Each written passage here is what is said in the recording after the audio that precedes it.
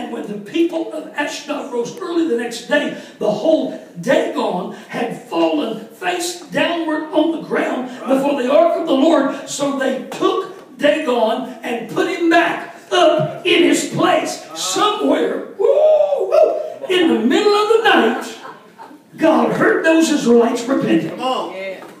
Somewhere in the middle of the night, God decides to let the Israelites know, I'm still your God. I'm still on the throne. Woo, hallelujah. And while the Philistines are having a party, and while the Israelites are weeping, and it's way late in the morning now, God makes a visit to the temple of Dagon. Hallelujah. Walks in there and just reaches over, hallelujah, to that idol, Dagon, praise God, and just taps him and knocks him off the shelf. Hallelujah. The next morning, the shout. The next morning, the Philistines come in, and their supreme God is laying on the floor face down. Hallelujah. My God, I feel something in the house. The problem with false gods, the problem with Antichrist spirits is there will come a time when it will be proven that they have no ability to do anything. Hallelujah. You can ordain as many homosexuals as you want to, but they'll never have power in their ministry.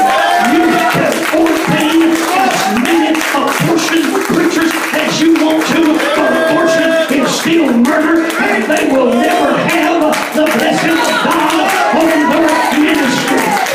You can import all your programs, all your fads, all the things to make yourself fancy, but you will never have the blessing of God.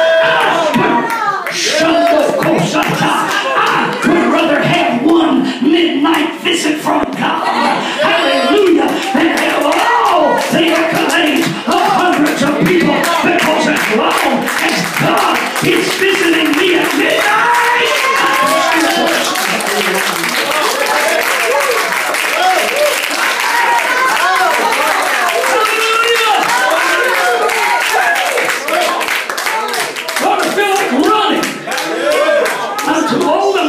I'm too tired. Thomas, get up and take a run for me. Praise God. Hallelujah. Somebody say thank you, Jesus. You get up and take a run for me. Praise God. Hallelujah. I feel the Holy Ghost in this place.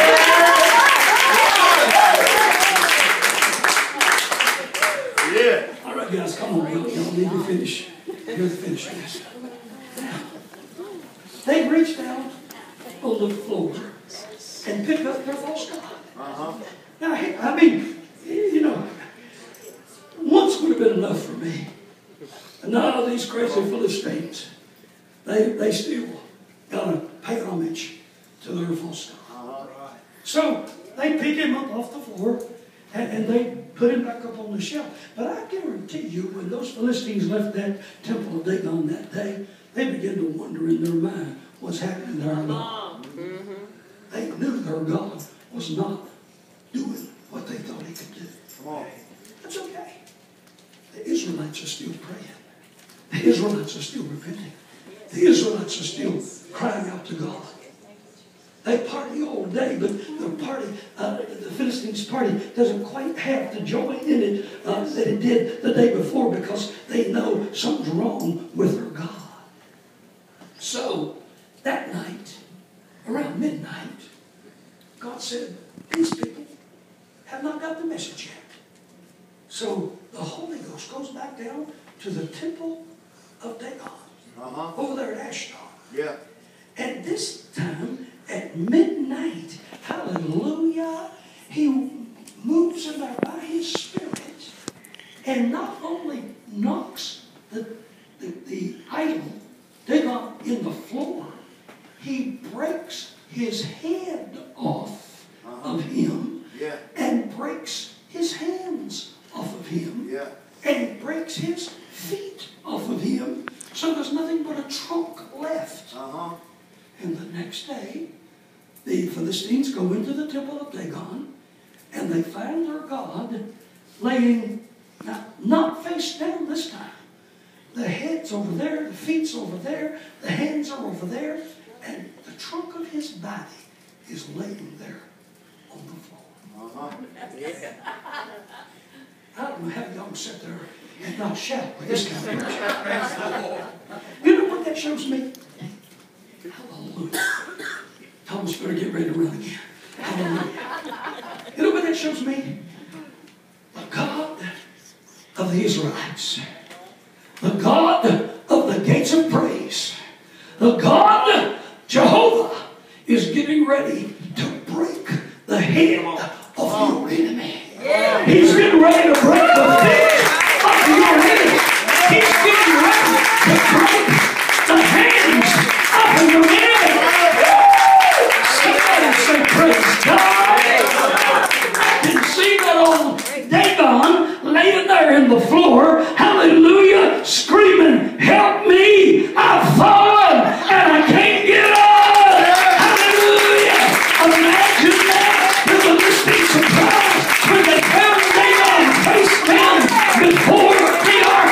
Listen, when your enemy loses his head, he can't think to execute his plans against you anymore. When your enemy has no feet, he can't walk against you anymore. When he has no hands, he can no longer work against you. My God, I feel the Holy Ghost in this house. Somebody say hallelujah. Pastor, I feel the prophesy. God's getting ready to cut the enemy's head off. God's getting ready to cut the hands off of your enemy. God's getting ready to cut the feet off of your enemy.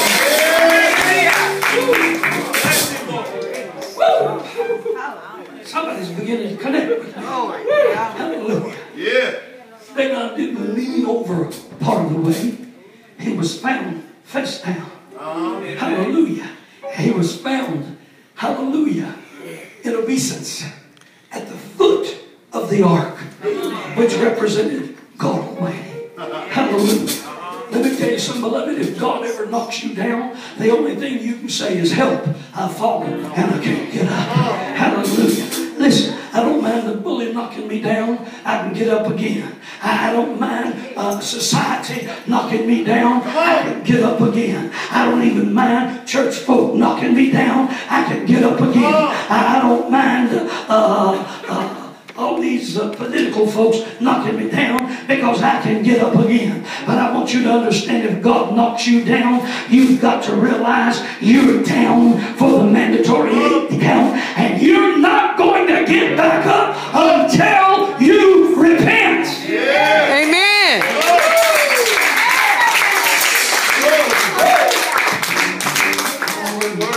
Hallelujah. One day the Philistines are prone before Dagon, their God. Now Dagon is dependent upon them to pick him back up. They set him up and they go home. But they arrive for the praise and worship the next morning. Things are worse than the previous day. Dagon has fallen before God once again. But this time, his hands and his head are broken off as the idol strikes the threshold. Hallelujah. Verse 4 again. But downward on the ground before the ark of the Lord, and the head of Dagon and both hands were lying cut off on the threshold. Only the trunk of Dagon was left to him. Hallelujah. Do the Philistines think that the God of Israel is still in their hands? The hands of their God are in the dirt as well as his head. The ark of God may be in the Philistine hands, but the God of the Philistines is in the hands of